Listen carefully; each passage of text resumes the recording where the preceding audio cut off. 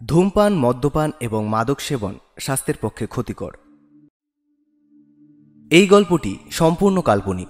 বাস্তবের সাথে কোনো মিল থেকে থাকলে তা সম্পূর্ণ অনিচ্ছাকৃত এবং কাকতালীয়।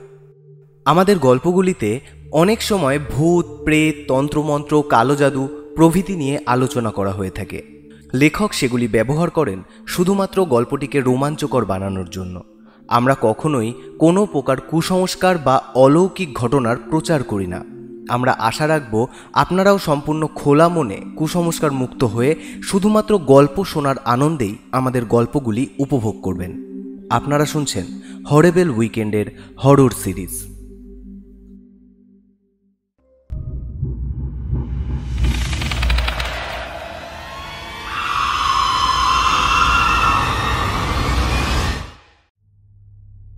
আজকের এপিসোডে আপনাদের জন্য হরেবেল উইকেন্ডের বিশেষ নিবেদন তুমি রবে নীরবে।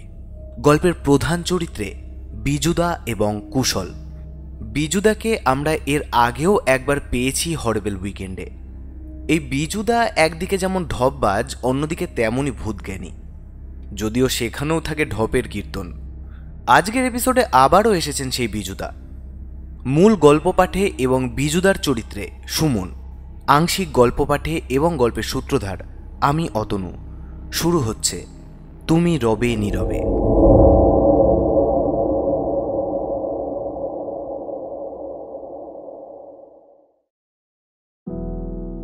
সারা রাত গেম খেলে আর ওয়েব সিরিজ দেখেই কেটে যাচ্ছে, ফলে সারাদিন ল্যাদ খেতে খেতেই অবস্থা খারাপ। গতকাল রাতেও একটা দুর্দান্ত ওয়েব সিরিজ দেখে শেষ করলাম। ঘুমিয়েছি তখন পাড়ার মহিলারা ফুল চুরি করতে বেরিয়ে পড়েছে। যখন ঘুম ভাঙল তখন বাজে বেলা 10টা। ঘুম চোখে হাঁটতে হাঁটতে আমার রুম থেকে বেরিয়েই দেখলাম খুন্তি হাতে মায়ের রুদ্রমূর্তি। মা বলল, এই উঠলেন 10টার বাবু, নাও এবার ব্রাশ করে খেয়ে উদ্ধার করো। এক ধমকে ঘুম উধাও। যাই হোক, দুপুরে স্নান খাওয়া দাওয়া করে আবার ঘুমালাম। ঘুম ভাঙল প্রীতমের ফোনে। ফোন তুলে ঘুম জড়ানো গলায় বললাম, বল ভাই। প্রীতম বলল, ভাই জলদি শিবেন কাকার দোকানে আয়, বিজুদা ফোন করেছিল, আসছে বলল। তা আমি গিয়ে কি করব, ঘুমাচ্ছি তো। বিজুদার ঢপের কীর্তন আমি একা নিতে পারবো না, আয় ভাই। বললাম, ঠিক আছে রাখ, দেখছি। ফোন রেখে দেখলাম বিকেল 5টা। বিছানা ছেড়ে উঠে ফ্রেশ হয়ে 5:30 নাগাদ পৌঁছালাম শিবেন কাকার চায়ের দোকানে। গিয়ে দেখলাম শাহেনশা স্টাইলে বসে আছে বিজুদা। ওর সামনের বেঞ্চে বসে থাকা প্রীতমের মুখটা দেখে দয়া হলো। বিজুদা আমায় দেখে বলল, নাও এলেন বাবু, তা এতক্ষণ কি করছিলেন শুনি? আরে বাবা, আসতেও তো সময় লাগে নাকি। থাক, তোমাকে আর ইলিশ দিয়ে চিংড়ি ঢাকতে হবে না। প্রীতম বলল, ওটা ইলিশ না, শাক হবে, আর চিংড়ি না, মাছ। মানে কথাটা হলো। তুই চুপ কর, তোকে আর সাফাই দিতে হবে না। যার বিয়ে তার হুঁশ নেই, আর সীতা কার বাপ। আমি বললাম, যা, তুমি তো প্রবাদ বাক্যের পুরো মা মাসির একাদশী করে দিলে। হ্যাঁ, এখন তোরা বড় হয়েছিস, আমার তো ভুল ধরবেই।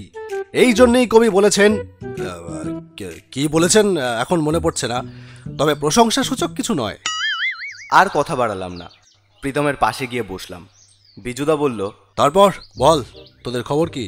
প্রীতম বলল, এখনো অবধি ভালোই, তবে কতক্ষণ ভালো থাকবো তা বলা যাচ্ছে না। কি বললি? আমি বললাম, আরে বিজুদা, বাদ দাও ওসব, বেশ কিছুদিন তোমার পাত্তা পাওয়া যায়নি, ছিলে কোথায়? আর বলিস না, ঠিক আছে, আজকে তোদের সেই গল্পটাই বরং বলি। হঠাৎ প্রীতম অদ্ভুতভাবে চেঁচিয়ে উঠল। কি হলো? ভাই, পেটে ব্যথা করছে, আমি বাড়ি যাব। বিজুদা খেপে গিয়ে বলল, চুপচাপ বস হরিপদ, নাটক হচ্ছে। বিজুদার এক চেঁচানিতে প্রীতমের পেটে ব্যথা উধাও। বিজুদা গল্প শুরু করলো। গত শনিবার রাতে একটু তাড়াতাড়ি শুয়ে পড়েছিলাম। রাত 1:30 নাগাদ হঠাৎ ফোনটা বেজে উঠতেই ঘুম ভেঙে গেল। ফোনটা রিসিভ করলাম। হ্যালো। হ্যালো। হ্যাঁ, কে বলছেন? আরে আমি রে, কুশল। ও হ্যাঁ, বল, এত রাতে ফোন করলি, আর তোর গলাটা এরকম লাগছে কেন? সব বলবো ভাই, তুই কাল একবার আসতে পারবি? হ্যাঁ, কিন্তু। কোনো কিন্তু না ভাই, আয় প্লিজ। কুশল আমার ছোটবেলার বন্ধু। উচ্চ মাধ্যমিক পরীক্ষার পর ও সংহতি চলে যায় বনগা শিয়ালদা লাইনে। অনেকদিন যোগাযোগ ছিল না, তবে হট করে সেদিন ওর ফোন পেয়ে আর অমন গলা শুনে মনটা কেমন যেন হয়ে গেল। পরদিন সকালে ট্রেন ধরে চলে গেলাম সংহতি।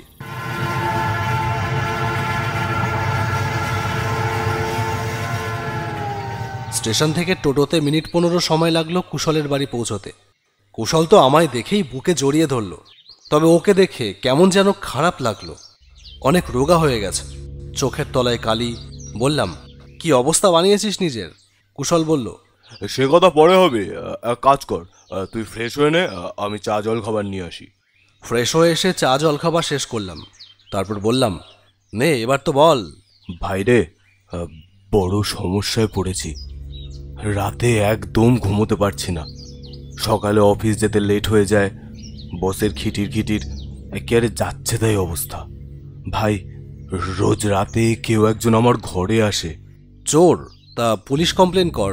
আরে ধুর, চোর না, শুনবি তো। রাতে রোজ দরজা ঠিকঠাক করে দিয়ে ঘুমাই। রোজ রাতে মনে হয় যেন কারোর পায়ের আওয়াজ শুনতে পাচ্ছি, নুপুরের আওয়াজ। ধীরে ধীরে সে আমার কাছে আসে, আস্তে আস্তে খাটের উপর ওঠে, তারপর আমার পাশে এসে শুয়ে পড়ে। আমি সমস্ত ব্যাপারটা অনুভব করি, কিন্তু তাকে দেখতে পাই না। ধীরে ধীরে পাশ ফিরি, তবুও সে নেই। কখন যেন আবার নীরবে সে পাশ থেকে উঠে গেছে। ভয়ে আমার গলা শুকিয়ে যায়। তারপর যখন আবার নিজেকে সামলে নিয়ে সোজা হয়ে শুয়ে চোখ মেলি, আমার চোখের সামনে মুখটা ভেসে ওঠে। আমি চিৎকার করে উঠি, না! আর তখনই সে যেন কর্পূরের মতো উবে যায়। তাকে আর দেখতে পাই না। এইটুকু বলে কুশল থামলো। আমি বললাম, ব্যাস এইটুকুই? এইটুকু বলছিস ভাই? হ্যাঁ, ব্যাপারটা তো জলের মতন পরিষ্কার। কিভাবে? কিভাবে আবার? ভুলভাল স্বপ্ন দেখছিস। খাওয়া দাওয়া ঠিক কর আর পিছাসগিরি বন্ধ কর। সপ্তাহে একদিন স্নান করবি। এখনো গা দিয়ে দুর্গন্ধ ছাড়ছে। না বিজু, স্বপ্ন না, সত্যি। কি বলছিস? হ্যাঁ, আমি নিজেও পরীক্ষা করে দেখেছি, স্বপ্ন নয়। তাহলে একজন ভালো সাইকিয়াট্রিস্টের সঙ্গে কনসাল্ট কর। তাও করেছি ভাই, কিছুতেই কিছু হয়নি। বেশ কিছুদিন কাউন্সেলিং চলেছে, কিন্তু কোনো ফল মেলেনি। চিন্তায় পড়ে গেলাম। জীবনে অনেক ভূতের কথা শুনেছি, কিন্তু এমন ভূতের গল্প জীবনে প্রথম। যদিও কুশল তাকে ভূত বলে সম্বোধন করেনি, কিন্তু ওর কথার উপর ভিত্তি করে প্রাথমিক পর্যায়ে যদি তাকে ভূত বলে ধরাও হয়, তাহলেও বা একজন ভূতের কারোর রাতের ঘুম নষ্ট করে কি লাভ হতে পারে? ব্যাপারটা গোলমেলে ঠেকল। বললাম, ঠিক আছে, তোকে চিন্তা করতে হবে না, দেখছি। চিন্তা করতে হবে না তো বললাম, কিন্তু ব্যাপারটা মাথা থেকে গেল না। আচ্ছা, এমন নয় তো কুশল আমায় ভয় দেখাচ্ছে?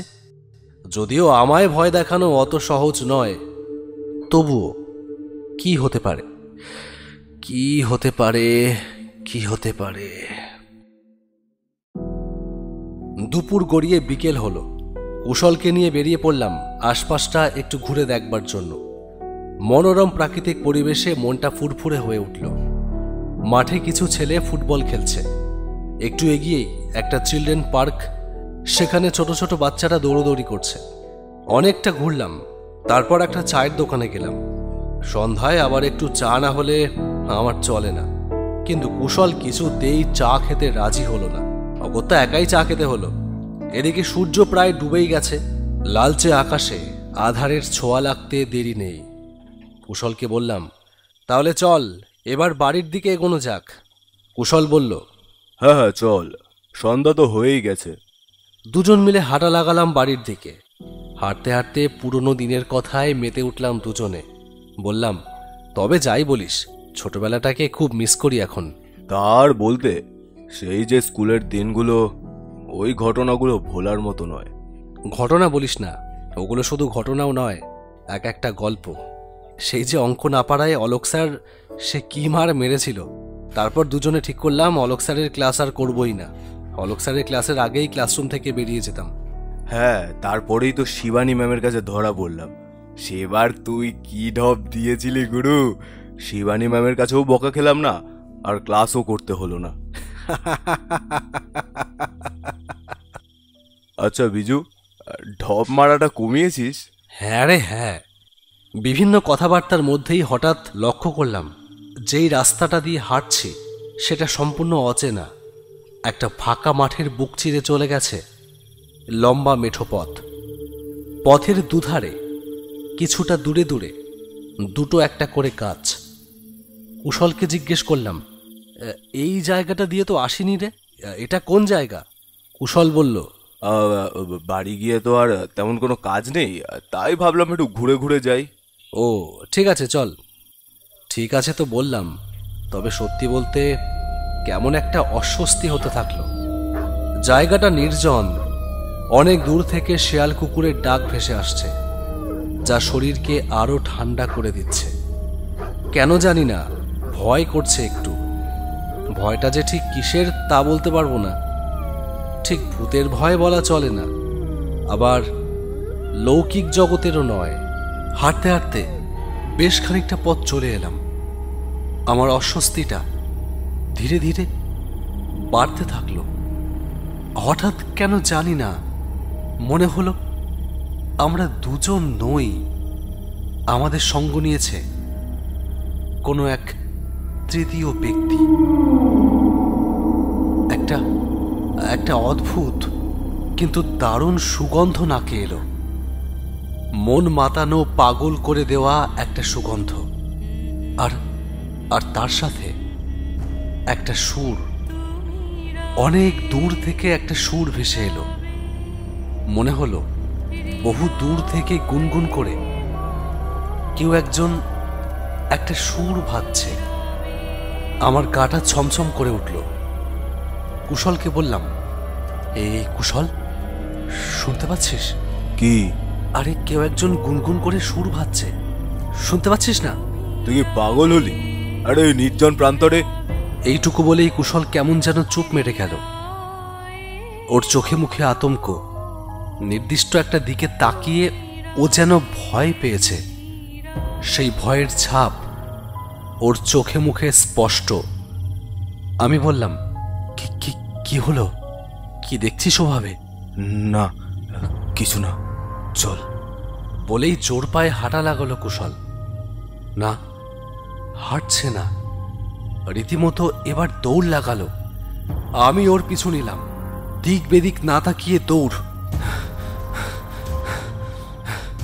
দৌড়াতে দৌড়াতে দুজনে মিলে এসে পড়লাম একটা আমবাগানের মধ্যে।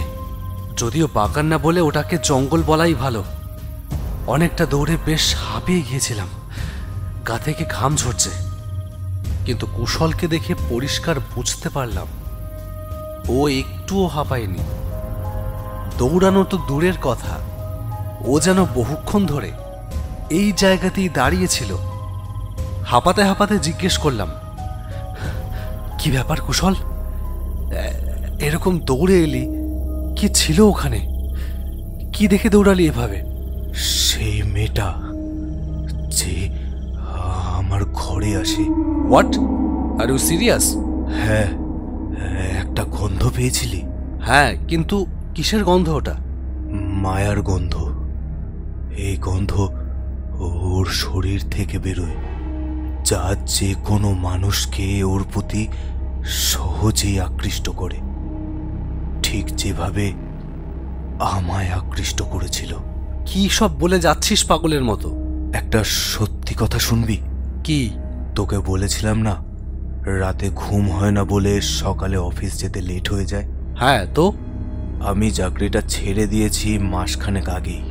না, ছেড়ে দিয়েছি বললে ভুল হবে। অফিসের এমপ্লয়ীদের লিস্ট থেকে আমার নামটা কেটে দেওয়া হয়েছে। কেন? এই পৃথিবীতে যার কোনো অস্তিত্ব নেই তার নাম একটা লিস্টে রেখে দেওয়া এটা অসম্ভব। তাই। মানে? এই দাঁড়া দাঁড়া দাঁড়া, কি সব বকছিস পাগলের মতো? Have you lost your mind? No friend, not only mind, I am totally lost. What the? হ্যাঁ রে, পুরো ঘটনাটা তোকে খুলেই বলি। তোকে যে ঘটনাটা বলেছিলাম রাতে একজন আমার ঘরে আসে, আমার পাশে এসে শোয়। সেটা শুরু হয় আজ থেকে মাস 3 আগে। প্রথম প্রথম আমি তাকে দেখতে পাইনি, শুধু অনুভব করেছি। তার সাথে সেই মন মাতানো গন্ধ, সেই গন্ধ ধীরে ধীরে আমায় তার প্রতি আকৃষ্ট করে। আমি ব্যাকুল হয়ে পড়ি তাকে দেখার জন্য। প্রথম প্রথম আমিও এটাকে স্বপ্ন ভাবি, কিন্তু সারা রাত জেগে যখন পুরো ব্যাপারটার সচক্ষে উপলব্ধি করি, সেদিন আর আমার চোখের সামনে কোনো ধোঁয়াশা থাকে না। ধীরে ধীরে আমি তাকে ভালোবেসে ফেলি, তার ছোঁয়া পেতে চাই। আমি পাগল হয়ে যাই তার প্রেমে। রোজ রাতে পাগলের মতো কাঁদতাম, চেঁচিয়ে চেঁচিয়ে বলতাম, দেখা দাও। কাজ বাজ সব বন্ধ করে দিই। কিভাবে যে একজনকে না দেখেই শুধু তাকে অনুভব করেই ভালোবেসে ফেলি বুঝতে পারিনি।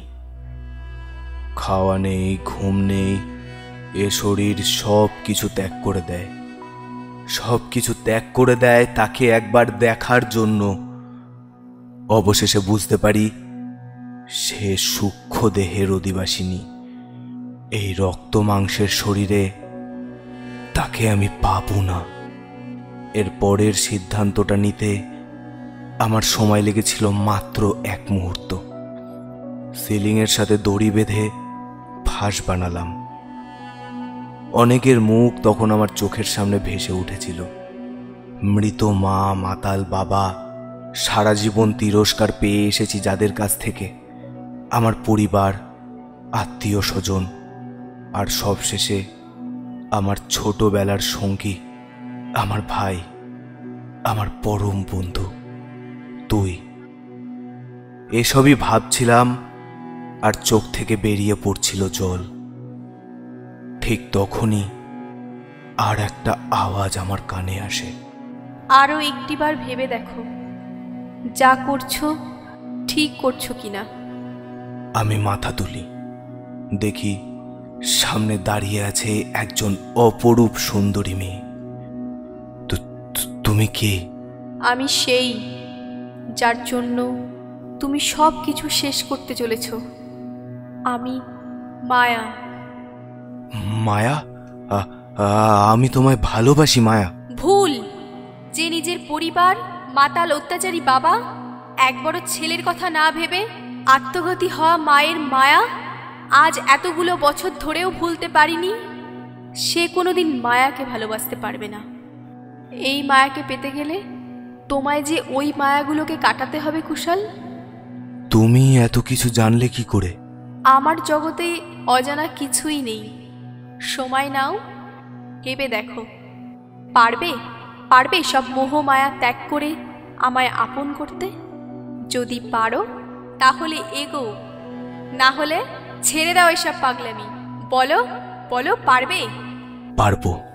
তাহলে আর একবার আমায় ভালো করে দেখে নাও। হঠাৎ তার চোখ মুখ সব বদলে যেতে লাগলো। বন্ধ ঘরের মধ্যে একটা ঝড় বয়ে চলছে, আর এবার তার সেই বিভৎস রূপ আমার সামনে ফুটে ওঠে। মুখে একটা লম্বা কাটা দাগ, চোখের নিচের কালি সমুদ্রের ঢেউয়ের মতো বয়ে গেছে। সে বলল, এটাই আমি, মায়া। পারবে পারবে এখন আমায় ভালোবাসতে? আমি তো তোমার রূপের প্রেমে পড়িনি। আমি তোমায় ভালোবাসি মায়া, তুমি চিন্তা করো না। আমি আসছি, আমি আসছি, আমি আসছি।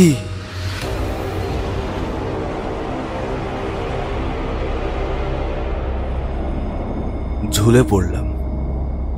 এখন সব থেকে বড় প্রশ্ন, যদি সব মায়া ত্যাগ করেই ফেলি তাহলে তোকে কেন ডাকলাম? তাই তো, সেটা না হয় তার মুখেই শুনে নে। এরপরেই আমার সামনে ভেসে উঠল আর এক নারী মূর্তি। না না, আমি ভুল নই। আমি তাকে চিনি, খুব ভালো করে চিনি। আমি খুব ভালো গিটার বাজাতে পারতাম, আর আমার সেই ট্যালেন্টের জন্য অনেকে আমায় খুব পছন্দ করত। অনেকেই আমায় ভালোবাসার প্রস্তাব দেয়, মায়া তাদের মধ্যে একজন। মায়া একদমই গান গাইতে পারত না, কিন্তু চেষ্টা ছাড়েনি। একদিন কলেজ ক্যাম্পাসে সে একটা গান শোনায়। খুব খারাপ ছিল গানের সুরটা। সেই নিয়ে খুব হাসাহাসি করি আমরা, হেও করে ফেলি, যেটা উচিত ছিল না। পরদিন খবর পাই মায়া আর নেই। সেই অপমানে সে খুব কষ্ট পায় এবং আত্মহত্যা করে। সেই মায়া দাঁড়িয়ে আছে আমার সামনে, বলল, খুব হাসাহাসি করেছিলে সেদিন, অপমান করেছিলে। আমি কিন্তু আমার চেষ্টা আজও ছাড়িনি। আজ সেই সুরই তোমাকে পাগল করে দিয়েছিল কিছুক্ষণের জন্য। অস্বীকার করতে পারবে না বিজু? আমার ভুল হয়ে গেছে মায়া, আমাকে ক্ষমা করে দাও। ক্ষমা তো করেই দিয়েছি, না হলে আজ তোমারও কোনো অস্তিত্ব থাকতো না এই জগতে। খুব সামান্য একটা কথা বলি তোমায়, অপমান সবাই করতে পারে, সবাই আপন করে নিতে পারে না। আশা করি আর কোনোদিনও কাউকে অসম্মান করবে না। চলি। একটানা এতক্ষণ গল্প বলে বিজুদা একটু চুপ করল। আমি জিজ্ঞেস করলাম, তারপর? বিজুদা বলল, চোখের সামনে দুটো দেহ হাওয়ায় মিলিয়ে গেল, তারা চলে গেল, ভালোবাসাটা রইল, আর শিখিয়ে দিয়ে গেল, কাউকে সম্মান করতে না পারো, অসম্মান করো না। আজ মায়ার ওই গানটা খুব মনে পড়ছে।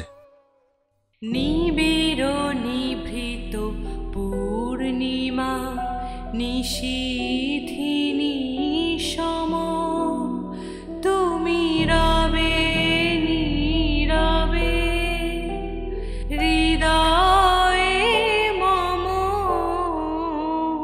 তুমি রবে নীরবে।